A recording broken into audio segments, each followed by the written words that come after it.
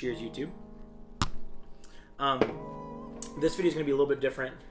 As a lot of you know, I've been doing a lot of conventional fishing, but my main job, what I do for work, is I am a fly fishing guide. I guide at Pyramid Lake, and I guide on the Truckee River. I'm on the California side. I don't have permits for the Nevada side quite yet. But, so I'm going to kind of walk you guys through how I prepare for a guide trip. When I first started this, guiding is kind of this like mystified profession, right? So you think like, I'm going to be a fishing guide. I'm going to take people fishing, and it's going to be the most incredible job ever. And it is. It's very cool. It's a very fun, rewarding job. But there is a ton of prep work that goes in before and after the trip to make sure that everything goes smoothly and everybody is as prepared as we can be. I did not really know that. I mean, I understood that because I fly fish my whole life and I prepare for trips. But when you are preparing for 2 or 3 people that are amateurs, that are going to lose a lot of flies, that are going to break off a lot, that are going to break rods, there's a lot of things that come into play that you don't necessarily think about when you think about being a fishing guide. So I'm gonna kind of walk you guys through my process. Typically what I do is if I have a day before a couple days of guiding in a row, I'll sit down and I'll tie some flies. The flies that we fish on the Truckee are kind of specific to the Truckee. Big river, flows about 400 CFS, so it's a lot of water, so we fish really heavy flies. Ideally we fish one really heavy fly that gets our whole rig down, and then we can fish smaller flies. The small flies we fish are very standard, caddis patterns, mayfly patterns, midges, I mean, you name it, hare's ears, pheasant tails, 2-bit hookers, waltz worms, like attractor patterns, just really the standard stuff. But the biggest thing is making sure our flies get down, and we do a lot of high sticking or euro nymphing on the Truckee. So I'm going to kind of show you guys a couple of the I'm going to show you one of the specific patterns, and then you can kind of elaborate. We tie literally whatever we want as the flies beyond this. But we're going to tie those flies. I'm going to show you kind of how I prepare the day before. So I have a trip on Thursday, Friday, and Saturday. It's Tuesday today, so I'm going to sit down. I'm going to tie flies. Tomorrow I have the day off. I'm going to go fish. I was on a trip recently, so I wasn't able to just keep fishing. So I need to go do a little bit of recon, figure out where I want to take people. The water that I go fish specifically for myself is a lot different than the water that I guide, because the Truckee is a very dangerous river. Big, slippery boulders. It's not the most fun place to wade. And once you're in waders, it gets a little bit sketchy if you don't know what you're doing or if your guide is taking you to the wrong place. I wet wade just in case somebody does go in. I can jump in the water and swim to them safely, grab them, and can be as prepared as possible. But so I do my recon in different areas than I would normally fish myself. So tomorrow we're going to do that, but right now we're going to tie some flies. We're going to fish tomorrow, and then tomorrow night I'm going to show you how I rig up rods, get the waders and stuff that people are going to need, because most people that fish the Truckee are in Tahoe for a couple days. They want to go fish. They want to experience what it's like. Whereas Pyramid is people that go to Pyramid typically are experienced anglers that really, really, really want to catch a big fish. So I'm going to get tying on these. I'm going to show you one of my favorite heavy stone flies that I tie. I tie crayfish, I tie sculpin patterns, I tie all kinds of crap. But I'm going to show you this specific fly, and then you can elaborate yourself. But let's get to it.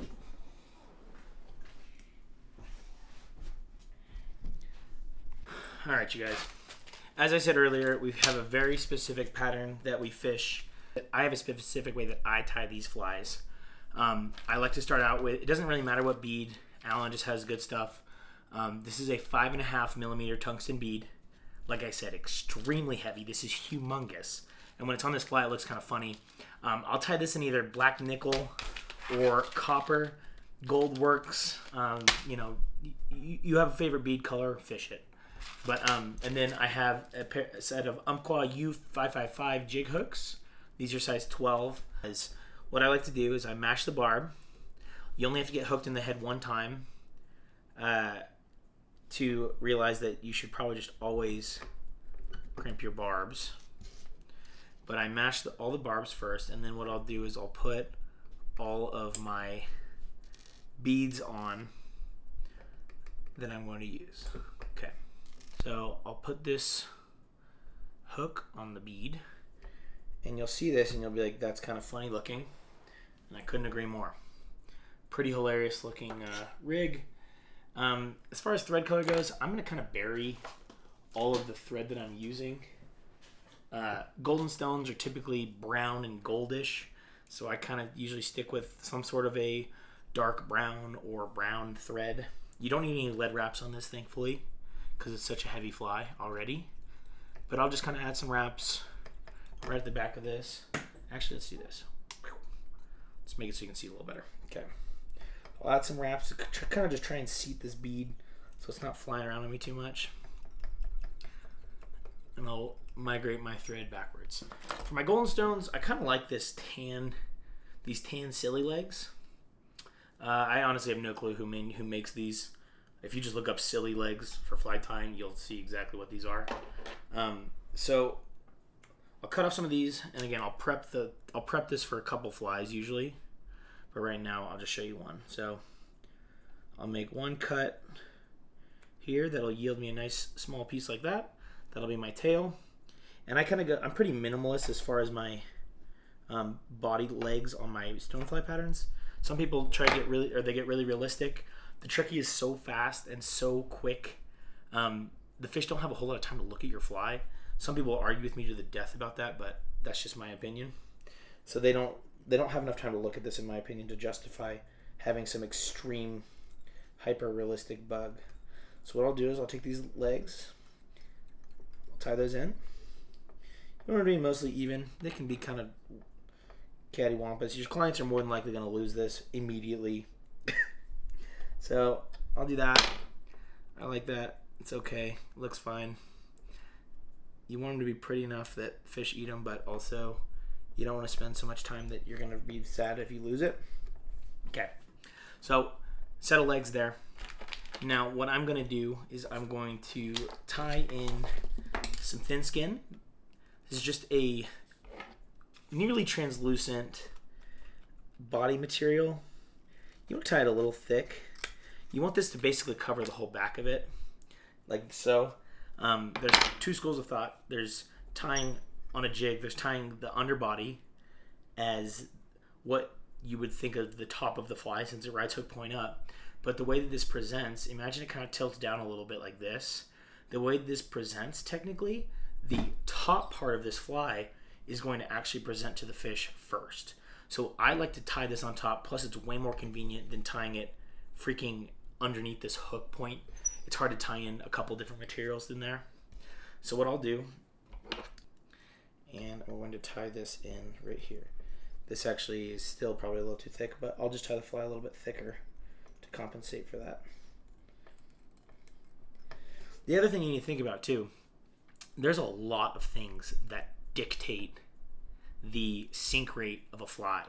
So you can have it as heavy as you want, but if it's too bulky and it's too thick, it's going to slow the sink rate down. So just like if you have all of your weight at the head versus all of your weight throughout the fly, this will sink way faster because this is going to lead the fly down. Whereas if you have just lead wraps tied on it, it's just going to sink uniformly. This will pull the whole thing down. Whereas if you wrap it with lead, it'll just nicely sink. It'll still sink, but it won't sink nearly as fast. And we're going for as heavy and as quick sinking of a fly as we can possibly bear to use. So just some food for thought. Now we're going to take, this is a nice little golden dub right here. I usually like to mix a little bit of ice dub into my gold dub. So I'm going to take this and I'm going to mix these. Fish love UV. I don't know if you've noticed this, but this will catch 2 to 1 if I just mix in a tiny bit of UV, and that's what that finishing color is like. A little bit of purple strand in there, but nothing too crazy. And then also, you want this to have ribs, so I've tied this in. I actually did this backwards. You want to do this first. I'm going to take a gold wire, again, sticking with the theme of golden stonefly. I'm going to take a gold wire. This is almost a yellow gold. It's a little bit... Alright, this needs to chill. I'm going to take this, tie in this wire as well. This is essentially going to add some durability, and it's going to segment the body pretty well. I'm going to take some of the dub that I just tied, or that I just mixed, and I'm going to start wrapping. A nice tight dubbing noodle is what you're looking for here. You don't want too thick, because because you can always add a little bit more, but if you tie it too thick, it just looks a little goofy and it's not uniform. And again, we're just going for a tight, slim profile here to create the illusion of this being a stonefly, but also sinking way quicker than a normal Pat's rubber legs or something along those lines would sink. Okay, I'm gonna wrap this up just like so, right about there. Put a little too much dub on. I'm gonna use more of this dub, but for now that's about where I want it. Finish right there. Okay, I'm gonna take my thin skin, I'm gonna fold it over just like so. Now what that's doing, I don't know if you can see that, but that's actually wrapping around the body a little bit. Now I'm going to take this gold wire, and again, we're just segmenting this and causing that thin skin to wrap around the body, creating a thinner, more streamlined profile that's going to sink faster. I'm going to wrap this. I'm going to break that. Now I'm going to fold this back because we're going to use this some more. So I'm going to leave that sticking back like that. I'm going to take another set of silly legs right here, as you can see. And I'm going to tie these in now right up here, like so. And I'm going to space them so they look nice, just like that. And then I like to pull mine a little bit and add a couple wraps in between just to space them out a little bit more. I think it looks a little bit more natural that way. But what's natural when you're tying feathers? And then I'm going to take this again and tie it in just like so. Okay, that looks good. It's a little bit long, but that's okay. You can always trim them.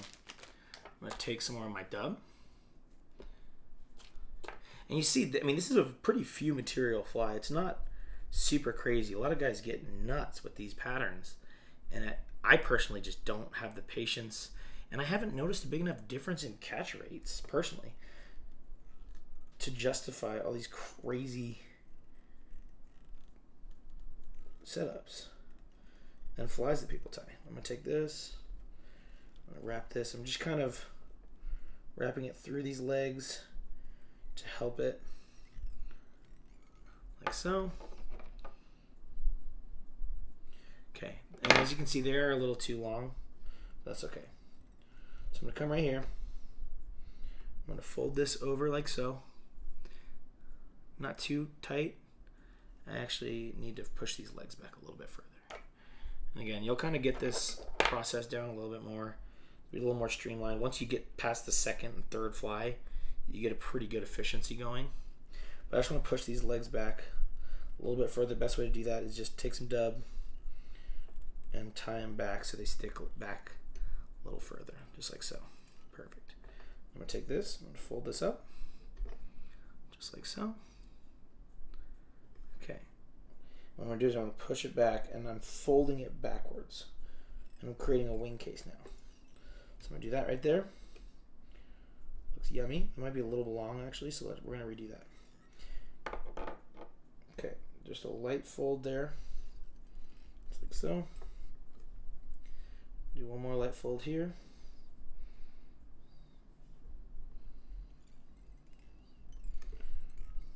And we'll do one more just to go right on top of that. And all I'm doing is I'm just pushing that back and folding a tiny bit of that skin over.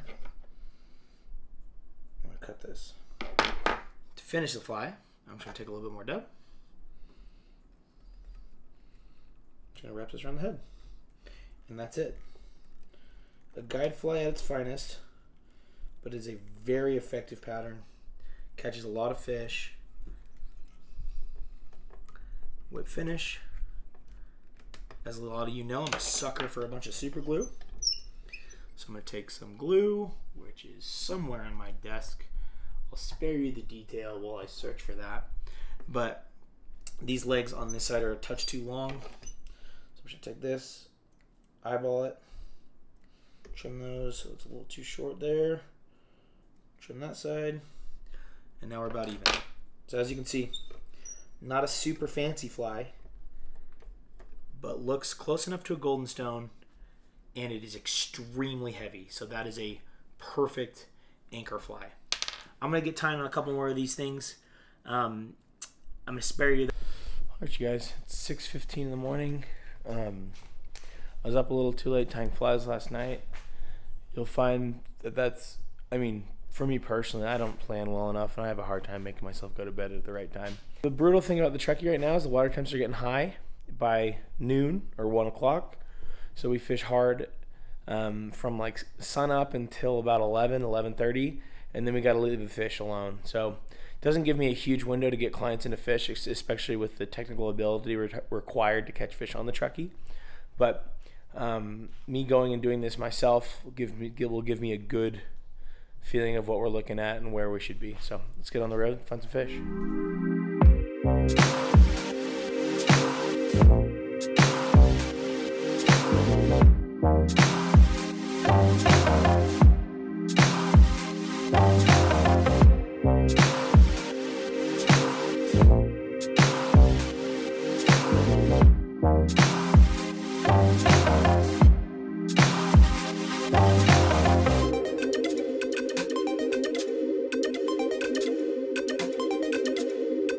Alright, so I've made it down to the zone I want to start at.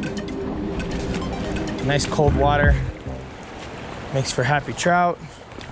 Just trying to see how safe and accessible this is. Looks decent though. A nice deep pocket on the far side. Lots of good looking stuff, so time to start picking apart some pockets.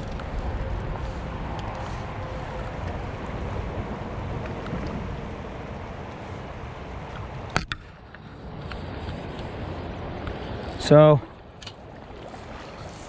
with high sticking, urine nymphing, whatever you want to call it, the fish, basically we're taking advantage of a heavy fly. That's a fish on the first cast. No way. Right away. As I was saying before I was rudely interrupted, we're taking advantage of heavy flies that get down into zones that the fish are holding in. You just have to find them, and you have to get down to them. And as easy as that sounds, on certain rivers, it's a lot harder than you'd think. It's kind of like make 7-8 casts, catch a fish or two, move on. 7-8 casts, catch a fish or two, move on. So it's kind of a nice active way to go about doing this. People enjoy it because they're learning a new technique. And don't forget, every single boulder has a fish behind it.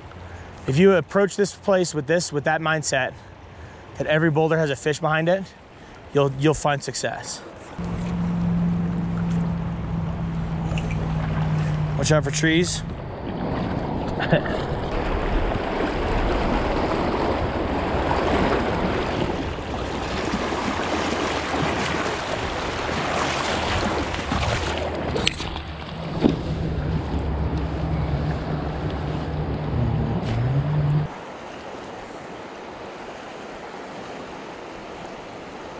All right, not getting a ton of love. So switched flies.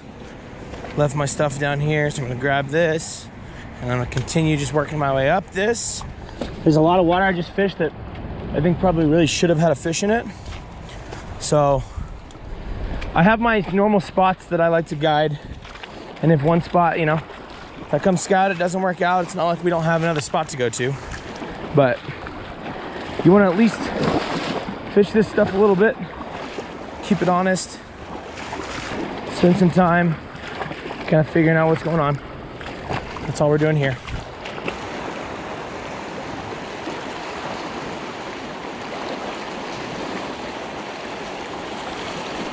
There you go. Again, this is summertime on the Truckee. Looks a lot like this. A lot of small fish on the hunt for a decent one.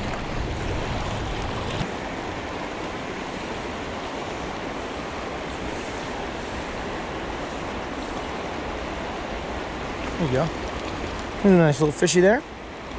One rod in hand. Right where he should have been. A little bit better of a rainbow. On the heavy fly.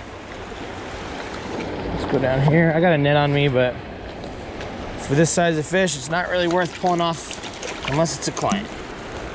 All right. Hit my big anchor fly. Crayfish. Again, not a huge fish, but fought hard and it's fun to catch.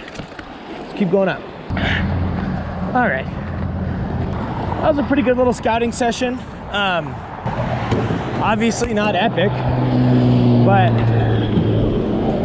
when you're fishing the truckee, you can't really ask for epic unless if it's spring or fall, when you actually have some decent water temperatures for the fish.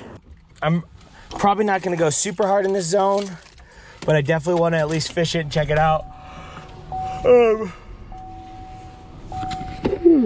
As I said earlier, most of the water that I really like fishing is not in this zone. This is a very busy part of the truckee right here. And I don't like competing. I don't like getting in a zone and having to see 50 other people that are all trying to catch fish in the same exact spot as me, and it's just less than ideal. But we're gonna go back to the house and I'm gonna prep this evening and kind of take you guys along for how I prepare in terms of rigging rods, getting waders and boots and all that stuff all set up. So come along and let's, yeah, I'll show you how that's done. All right, you guys, back at the garage. Full disclosure, this is not my garage. We're living with my in-laws right now. The whole pandemic going on was a little weird for my income, and we weren't sure we were going to be able to pay rent for a little while there, so we moved in with the in-laws, saving some money. Hopefully we can buy a house. But yeah, I don't want anybody thinking that I'm well off because my father-in-law makes money, but I'm a fishing guy, so I don't make that much money. But yeah, so as far as rigging and pre-trip evening goes, I like to rig up my rods, get everything set aside that I need to take, tie up flies, you know, kind of go through all the things that you would assume. But drinks are a big thing that you never really think about. So like I have an ice chest that has ice. You have to get ice for it. You know, water bottles, some beer, some soda, depending on your client. Some people will love it. You'll love you if you offer them beer. Some people hate you if you offer them beer and they want to drink soda. As far as rigging goes, I rig most of my rods the exact same way. We have a 10-foot 3-weight. I'm not a super big gear snob, so any 10-foot 3-weight will do. We have a heavy point fly, about 18 inches, to a tag end that has a size 16 or 18 little Betas pattern, something small. I run about 8 feet of tippet to a tippet ring. Above that is my cider, and then tied to the cider is about 35 feet of 10-pound monofilament line. I use Maxima Ultra Green. It's a nice mono. Works really well. It's a little stretchy, so it protects your tippet, but it's strong enough that you can set a hook pretty well and drive a hook into a fish's mouth. So that's as far as rigging goes. I bring 2 high-sticking rods. I have 2 people tomorrow, so 2 high-sticking rods. I bring 1 9-foot 5-weight. That's basically just in case they break a rod, which happens. A lot of people grab their rod at the top, like they're bass fishing when they're boat flipping, and they'll snap rods that way, and they do it so fast I can't be like, hey, don't do that. But so I have that. It has an indicator set up on it just in case we want a different presentation. Maybe there's a run that we just can't quite reach to with the high sticking rigs, but pretty straightforward as far as rigging the rods go. Ice chest, the lady I have is a size 8 boot. I got a pair of 9 waders for her. She's 5'8", so I got a pair of larges that she's going to fit into.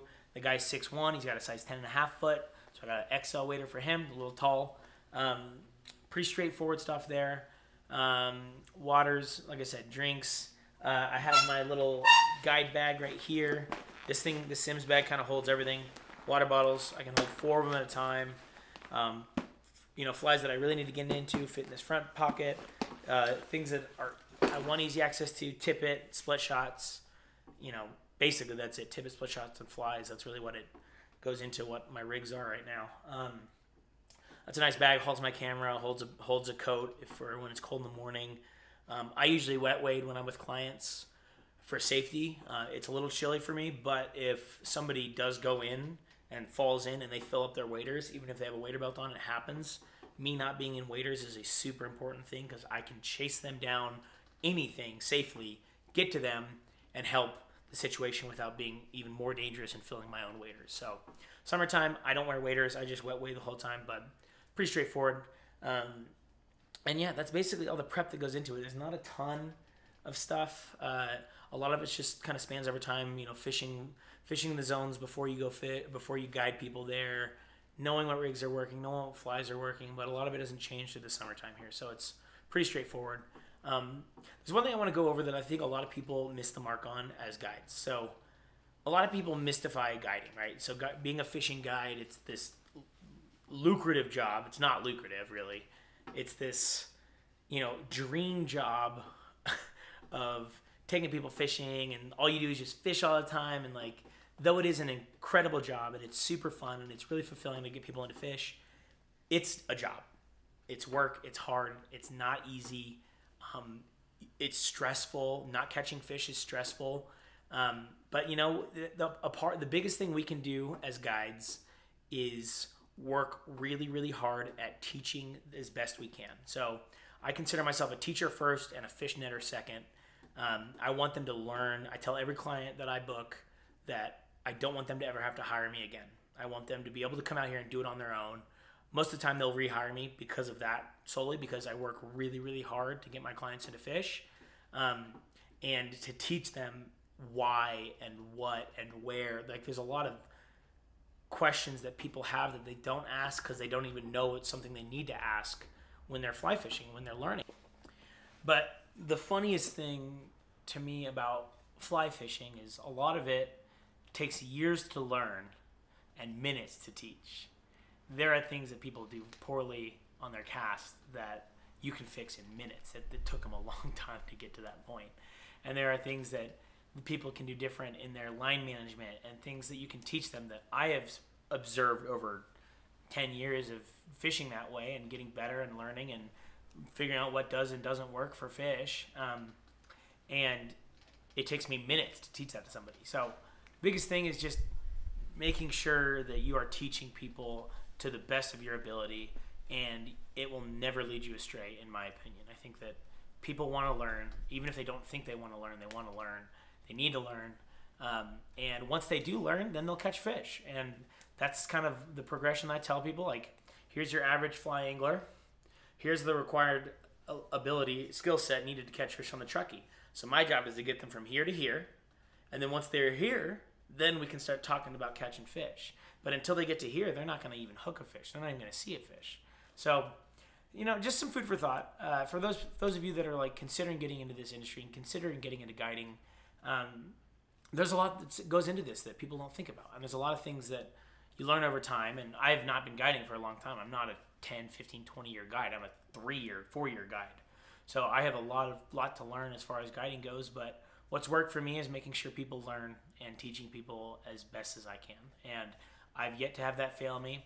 I've had some slow days fishing, and that's just being a guide, especially on the freaking Truckee River. It's not a 10,000 fish per mile river. It's not a 5,000 fish per mile. It's not even a 2,500 fish per mile. It's like 1,200.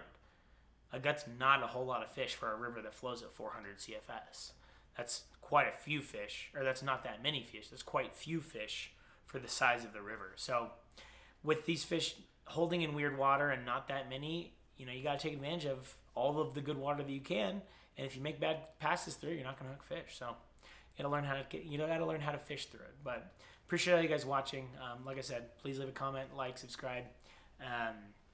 All of that supports me in what I'm doing. I don't really make any money from this. I get like $50 a month in views from making these videos. So everything that you guys do to support me, it makes it all worth it for me. So appreciate you guys, and I'll see you next week.